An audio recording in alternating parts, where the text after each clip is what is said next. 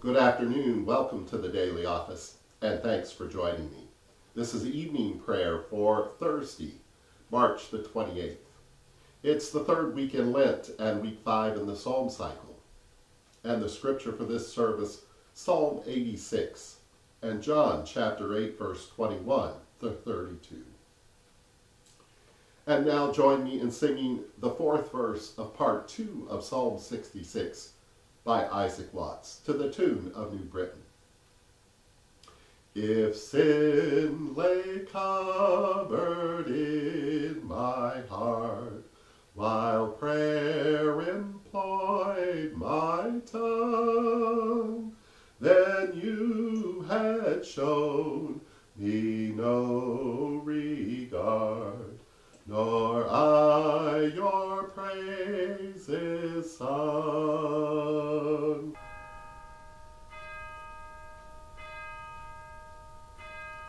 O God, come to my assistance, make haste to help me. Glory to you, source of all being, eternal Word and Holy Spirit, as in the beginning, so now and forever. Amen. Bend your ear, my God, and hear me. I am poor and needy. Psalm 86, and please recite it with me. Bend your ear, my God, and hear me. I am poor and needy. Preserve my soul, for I am holy. Save your servant that trusts in you. Be merciful to me. I cry to you daily. Rejoice the soul of your servant. To you do I lift up my life. For you are good and ready to forgive, and merciful to all that call on you. Give ear to my prayer, O beloved, and attend to the voice of my supplications. In the day of my trouble I call on you, and you answer me. Among the gods there is none like you, neither are there any works like yours. All nations whom you have made shall come and worship before you, and shall glorify your name. For you are great, and you do wondrous things. You alone are God. Teach me your ways. I will walk in your truth. Unite my heart with yours, that I may fear your name. I will praise you with all my heart, and I will glorify your name forevermore. For great is your mercy toward me, and you have delivered me from deepest hell. The proud have risen against me. The assemblies of the violent have sought my life. They have not set you before their eyes. But you are a God full of compassion, gracious, long-suffering, merciful, and truthful. Turn to me and have mercy. Give me your strength and save me. Show me a sign of your goodness, that they which hate me may see it and be ashamed, because you have helped me and comforted me. Glory to you, source of all being, eternal Word and Holy Spirit, as in the beginning, so now and forever. Amen. Bend your ear, my God, and hear me. I am poor and needy.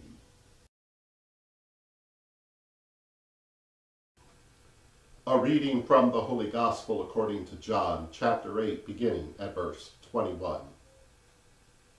Again Jesus said to them, I am going away, and you will search for me. But you will not die, you will die in your sin. Where I am going, you cannot come. Then the Jews said, Is he going to kill himself? Is that what he means by saying, Where I am going, you cannot come? He said to them, You are from below, and I am from above. You are of this world, and I am not of this world. I told you that you would die in your sins, for you will die in your sins unless you believe that I am he. They said to him, Who are you? And Jesus said, Why do I speak to you at all? I have much to say about you, and much to condemn. But the one who sent me is true, and I declare to the world what I have heard from him. They did not understand that he was speaking to them about the Father. And so Jesus said, when you have lifted up the Son of Man, then you will realize that I am he, and that I do nothing on my own, but I speak these things as the Father instructed me. And the one who sent me is with me. He has not left me alone, for I always do what is pleasing to him. And as he was saying these things, many believed in him.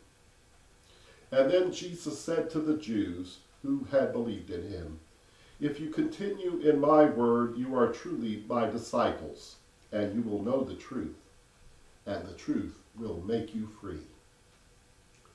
Here ends the lesson. And now, in the words our Savior taught us, we're bold to say, "Our beloved, which art in heaven, holy is your name. Your kingdom come, your will be done on earth as it is in heaven. Give us this day our daily bread. Forgive us as we forgive others. Lead us not into temptation, but deliver us from evil.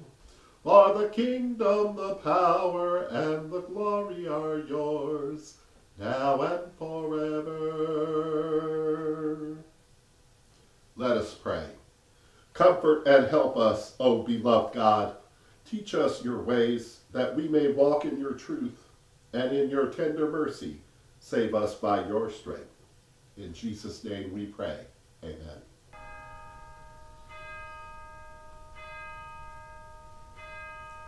We trust in the mercy of God forever.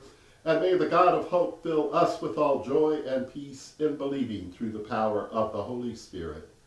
Amen.